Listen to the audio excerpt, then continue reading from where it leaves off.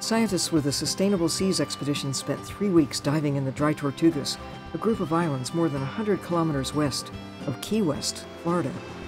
During several of our dives below 500 meters, more than 1,500 feet down, we came across giant deep-sea isopods. These craggy-looking creatures are mainly found in the West Atlantic Ocean, but they also live in the great depths of the Gulf of Mexico. Most isopods are small, such as their relatives, the pillbug, sowbug, roly-polies, whatever you call them. But deep-sea isopods such as these grow to 18 inches long, as big as a small dog, and they weigh up to 3 pounds. They look like small tanks, capturing or scavenging for fish, sponges, crustaceans, little worms, and protozoans.